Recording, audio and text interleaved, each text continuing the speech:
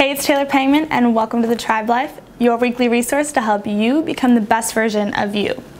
For today's episode, I'm going to tackle some yoga FAQs that some of my brave insiders have emailed in. So, we'll start with the first question. Hi Taylor, this may sound like a dumb question. I see yoga everywhere and have even taken a class, but I still don't know what exactly it is. Is it considered a form of exercise? So first of all, there is no such thing as a dumb question. I created this community to help anyone interested in yoga, especially those that are brand new, to feel comfortable, confident, and empowered both on and off your mat. So if you feel like you have a dumb question, please ask it anyways. I guarantee someone else has the exact same question as you. Also, I love this question because I know when I first started practicing yoga, I had the exact same question. Is it stretching? Is it like Pilates or gymnastics? I totally get it. So don't feel silly if you've ever had or still have this question.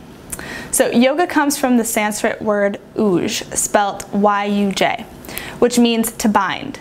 It's usually interpreted to mean union or a method of discipline. And fun fact, yoga is estimated to be over 2,000 years old. What? Yoga is also much more than the handstands you see all over social media. Think of yoga as a tree, okay? So start with the trunk. There are actually 8 different parts, or limbs as they're referred to in the yoga community. And only one of those limbs is the physical practice that we're all familiar with, which is called asana. Asanas are the poses you learn for the physical practice in yoga. Make sense? The other limbs I'll explain in another video, but as a quick overview, they include meditation, concentration, and breathing exercises, just to name a few. So moving on to the next question. Hi Taylor, I love your episode on starting before you're ready. Thank you. What is the difference between a yogi and a yogini? Is it just male and female? Great question. So yes, by definition, a yogi is a male who practices yoga, and a female who practices is a yogini. That being said, you will hear many female practitioners calling themselves a yogi, myself included, and it's not really frowned upon if you do. I don't think I've ever heard a male call themselves a yogini though, but either way, now you know the background and appropriate terms. Okay, so next question. Hi Taylor, I was wondering, what does namaste mean?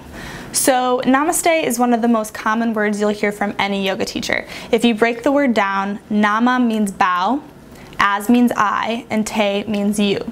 Therefore, altogether, namaste basically means I bow to you. And what does that mean? If you tell someone namaste, you're saying, my soul honors your soul. I honor the light, the love, the truth, the beauty, and the peace that is within you, because it's also within me. In sharing these things, we are united, we are the same, we are one. Kind of cute, huh? Alright, so the next question. Hi Taylor, I go to a yoga class where the teacher always tells us to set an intention. What does that mean? This is a great question. I'm a big fan of asking my students to set their intention at the beginning of every yoga class. This basically means set your goal for the class. What are you looking to get out of it? So your intention for class could be to let go, or relax into the poses, or focus on challenging yourself and trying a pose you might normally skip. You could also set your intention by dedicating your practice to a person. So just something else to think about. Setting an intention gets your mind in the habit of doing things with purpose and intention both on and off the mat as well. Okay, last question for today.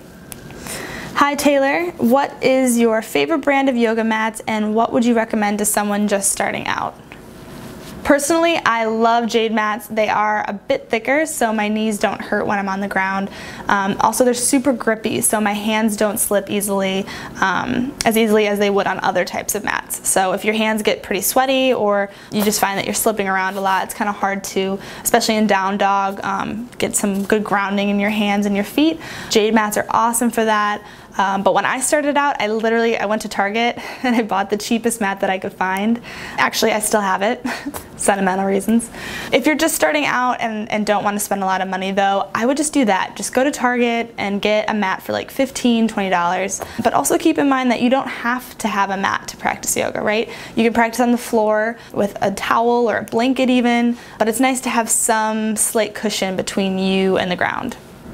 I hope this helped answer some of your questions. If you have any other burning yoga questions that I didn't answer today, you can leave your question down below this video or stop on over to taylorpangman.com and leave a comment.